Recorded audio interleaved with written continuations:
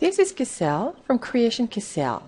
In this video, we'll look at how to create a circle doodle with a script in PaintShop Pro. The circle doodles script is available for you, and when you start the script, you get to choose the size of the overall project. The size is approximate. You can now choose a random drawing that will be created by the script or a design of your own choice. Let's pick the random drawing. Then you pick the color for the lines. I'll just take black.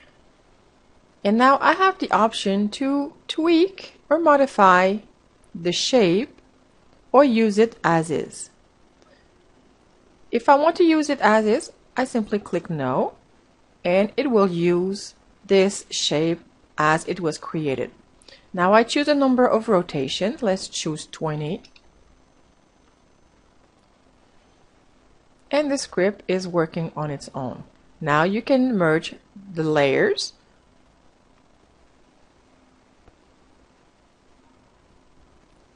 And the design will be cropped. So this is one way to do it. Now let's try different options. Again, we'll use the same default size. Also the random drawing. And we'll be using, again, black as a color. But this time I will want to tweak the size and the shape of my line. So one thing I can do is I can increase the stroke width to 10 if I want to have a thicker line. Also, the nodes are available and they can be tweaked and adjusted as I want. So maybe I want to have something over there.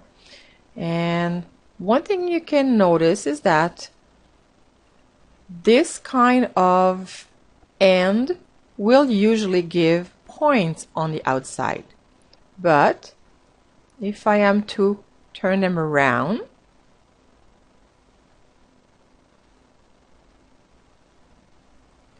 there are chances that I will have something that is more closed off. So I'm going to just move this so I won't have any loose end, and I'll keep this close to the center. Since everything is going to be rotated around the center, that means that I'm going to have a small hole here. So let's continue, and I'll use the 30 as default, and it will turn all the layers around.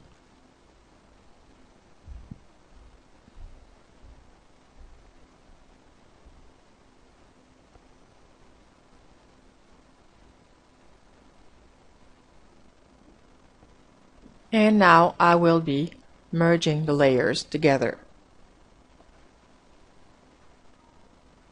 And again, it's cropped. And as you can see, that curve on the end of my initial shape made a closed design on the edges. So it's going to be easier to color. Let's look at other options. Again, I'll use a default random drawing. I'll choose the black again, and I'll tweak it again. Something I can do also, I can right click, edit, and merge, which will remove one node if I want. So again, I'll try to get some kind of a curve that way. And I will increase again the thickness, and I'll run it again. Let's do it again with 30 repetitions. Notice that the design will seem to go off the image, but the script will take care of that.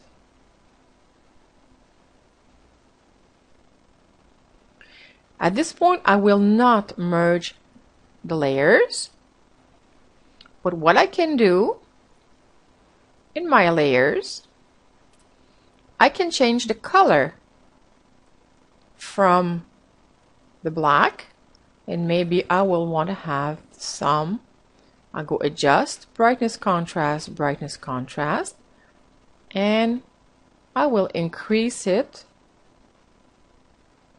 maybe to get something white. And I can alternate like this, and with Control Y I will repeat every second layer.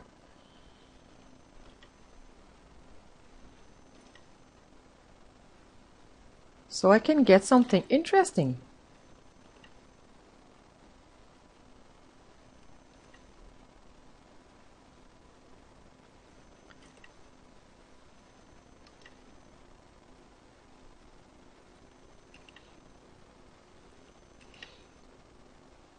In this example, I'm just changing the color or the brightness, but I could actually change the color or even apply some effects.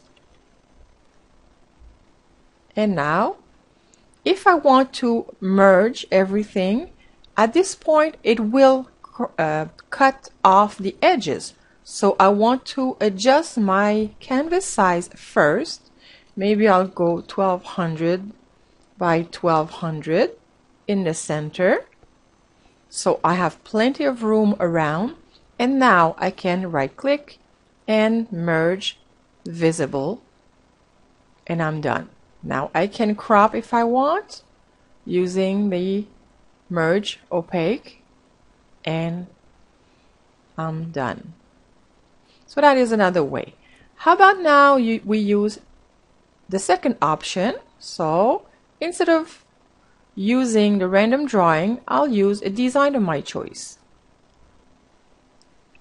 The script will create that blank image, and I can do whatever design I want. So maybe I will want to have a symmetric shape, and so maybe I want to have that star shape. I'll make it 5 points, and let's see, that's not really.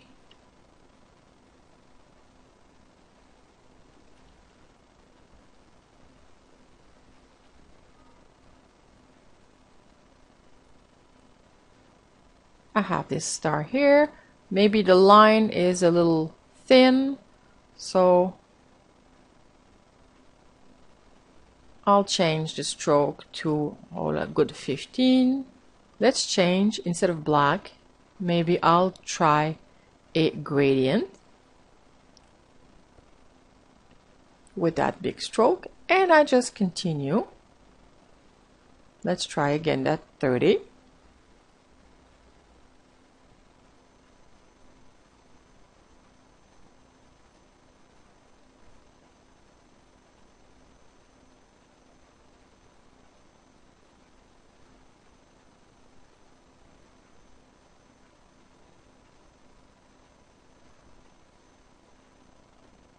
And let's merge them.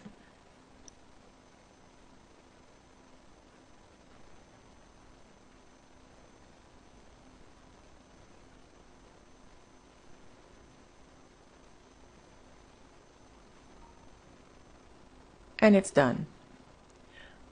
I can also use something else. So instead of a shape, I can use some text. And using my text tool, I can create a text.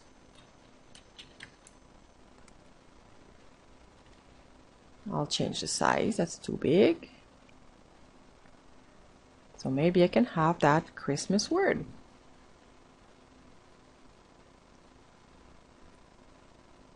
Since it's going to be rotated around the center, I don't want to have everything piled up in the center, so I'll move it slightly off the center. And when I'm done, I continue. Let's do only 20 this time.